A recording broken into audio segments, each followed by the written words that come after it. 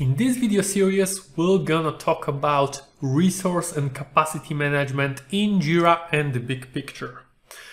This series will consist of few videos in which we will talk through this topic from perspective of different environments. So in this video, we're gonna cover waterfall environment, and in following videos, we're gonna cover agile and hybrid environment. This is part of our effort to provide the best possible training around Jira, Confluence, and whole Atlassian ecosystem. If you would like to support us, subscribe to the channel, like the video. You can always leave a comment if you have any further questions. And remember, you can always reach out to us for one of our paid services like customized trainings, consultations, or implementation. At the beginning of the video, I mentioned that we will be looking at the Jira and big picture features regarding capacity and resource management. But for the waterfall approach, the problem is that Jira by itself doesn't really have any features that would support that. So Jira allows us to do some planning and capacity management in agile environment using, for example, sprints feature, which we will discuss during our next video, but not really for waterfall. That's why we have to jump in right into the big picture, because this is the tool that expands Jira with some additional features that will allow us to do more robust planning in waterfall approach, where we will be able to look at our resources and available capacity. All right, so let's have a look at the tool and at the particular use case that we will be covering. So I'm currently in big picture in one of my boxes. So if you do not know what box is, I will refer you to one of our previous videos.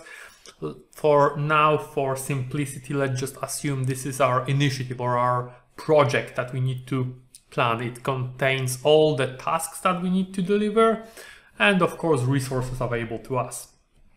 So to do the resource planning or capacity planning, what we need is, of course, we need the tasks. They have to be estimated and planned on the timeline.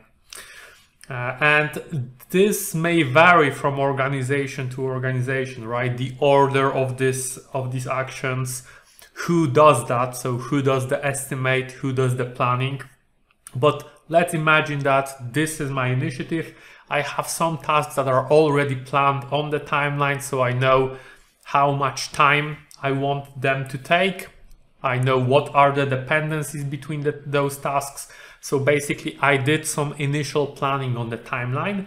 Now I want to verify this plan against our capacity and see whether we are in fact able to deliver tasks according to that plan, or maybe we will hit some bottleneck because we do not have enough resources at a specific moment in time. So I did this plan, and now where can I check the resources and the capacity that we have? Well, of course, I am currently in a Gantt module. I could switch right away to the resource module and check how does it look over there. But before we do that, let's click over here. So we have a resource management over here. You can see that below some small resource panel appeared. It's hard to read because the aggregation is pretty granular. We will do monthly aggregation instead.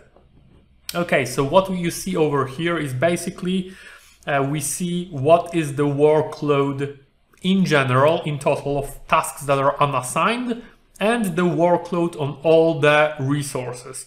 Over here, by resources, we mean individual users. So what we see now is that basically on me, I'm green everywhere. So that means that tasks that are assigned to me, or basically I will not be a bottleneck. I still have some capacity to take on more the tasks and basically deliver more work. But over here, Tom, we see that there are parts where he's green, that's good. But over here, he's red, he's over allocated. We can see that basically he's heavily over allocated over here. We can click on this and see where this over allocation comes from. So we see which task is assigned to Tom in this period of time, and what kind of workload is coming from this task. So now the question, what we can do with that? So of course, because we know which task is over allocating Tom, we could look for this task over here on the Gantt chart, see how it's planned, and either reassign it, spread it over a longer period of time, or change estimate. Maybe we can change a scope if we see that someone is over allocated. But why I'm not doing that here is because this view is really simplified. It gives us some insight into where we are. We can hit these bottlenecks, but I wanted to go to the resource module and show you how it looks over there and what we can do over there. There are several features that I really like. So let's switch over to the scope. We are currently in team view, so I will switch to individuals. I have different aggregation here. So there I had monthly aggregation. In the Gantt view here I have weekly, so that's why we see bit different numbers. But let's look, for example, over here. Here I am over allocated. Clearly in this week, in August, I'm not much, but a bit over allocated. We can drill down, see exactly what tasks are planned during this period of time, right? So we see that there are several of them planned in this week. Some of them are close to the end, some of them are close to the beginning. And when we click on this number, we will see exactly which tasks are providing what numbers or what workload. So again, what we can do with that is that we could try to expand this task for a longer period of time. So the estimate that is provided on this task currently, I think we are looking at original estimate. Let me double check. Yes, so basically we're taking the original estimate from the task and spreading it throughout the period on which it is planned. So if I make this task longer, this original estimate will be spread over a longer period of time. And thanks to that, it will be lower for each day, for each week. So this is first thing we can do. Second, we can reassign the task to someone else, of course. Now, there is certain risk with doing that over here, and that is we do not see dependencies here, which might seem like quite a downside, because if there is a dependency with this task and we move it or expand it, make it end later, some other task can be pushed also to the future, and it can impact our resource planning somewhere down the line, right? So this is not the best solution. So this is the downside for changing the start and end date. When it comes to reassigning, during reassigning, it's quite easy to, by mistake, move the task one day. You can see I just did that now. One day earlier on one day later. So this is also not great. Fortunately, BigPicture provides this really nice feature to address that, and that is the scenarios. So you can see over here I have scenario. I will create a new scenario.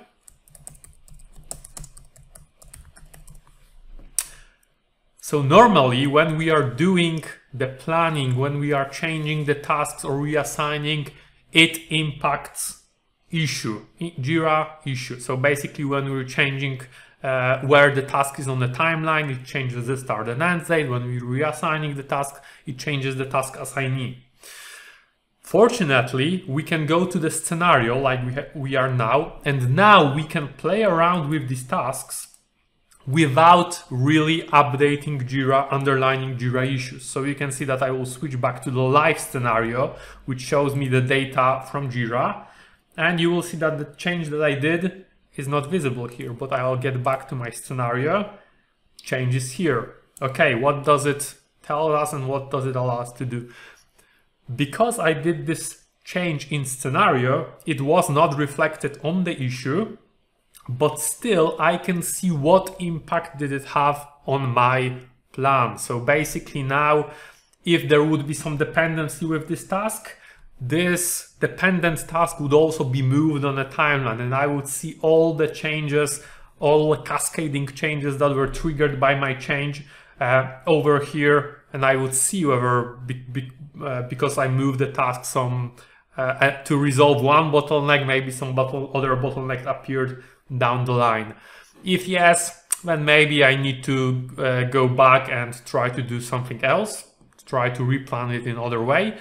But if this change is okay, if it solved our bottleneck and did not create any other, I can go over here and basically say, okay, I want to merge it to live. These changes are okay with me. And now the live scenario was updated. You see that now I'm in live scenario, but the change that I introduced is visible here. So basically all the underlying Jira issues were updated. This is great because very often there is cascade of dependencies. And obviously, if you know you need to replan this task, make it longer, for example, it will be hard to, so to say, manually change what would be impact on all the following tasks. You won't be going through 50 tasks, checking who's assigned to them, whether after the move it will be okay or not. Here in scenario mode, we can just do the move and see what will be the impact without really affecting underlying issues. And thanks to that, basically being safe, we will not break our plan. The changes will be affected when we know they are okay.